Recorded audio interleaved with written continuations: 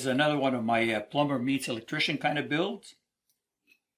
First piece I want to show you is this faucet supply tube. It's a 3/8 diameter.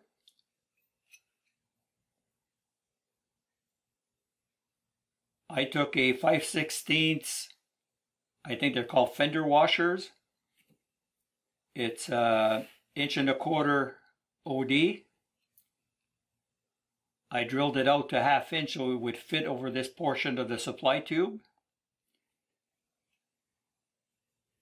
It fits inside the 1.25" ABS.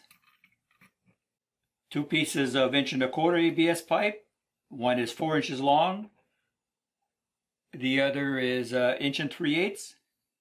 Two 1.25" ABS end caps. I've got a female BNC connector in the end of one. The other one is drilled 3/8 plus a 64th clearance for this to be able to slide in good. Don't rip apart your smoke detector to be able to yank one of those out. You can get a bag of these for about $3 with the leads already soldered, which is really tricky to do. This is 1/2 inch pipe insulation foam, one piece 2 inches long, one piece 4 inches long.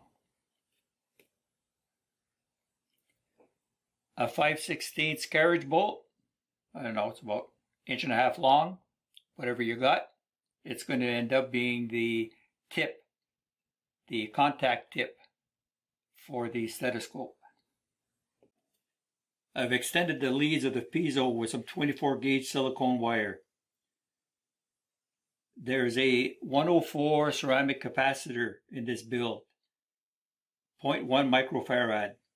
The probe will have internal AC coupling.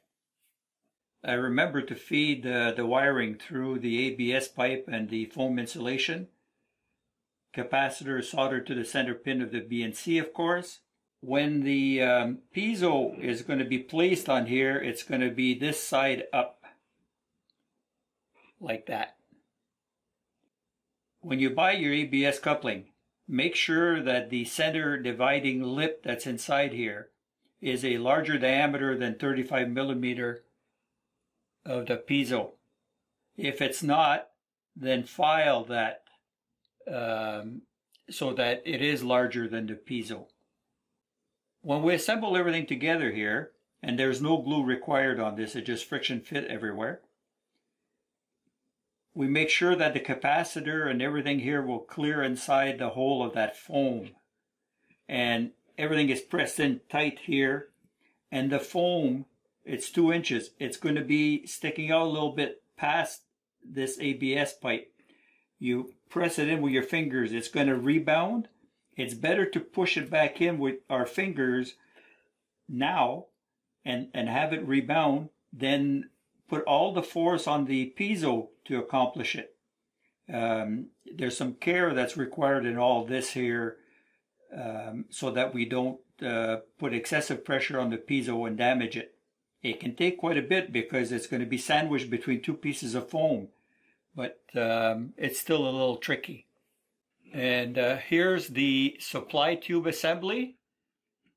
We've got that 5/16 washer that was drilled 1/2 inch up against the flange here. A 4 inch piece of foam. And the end cap that's been drilled so that this can slide. So this is a very sensitive instrument. It's also delicate.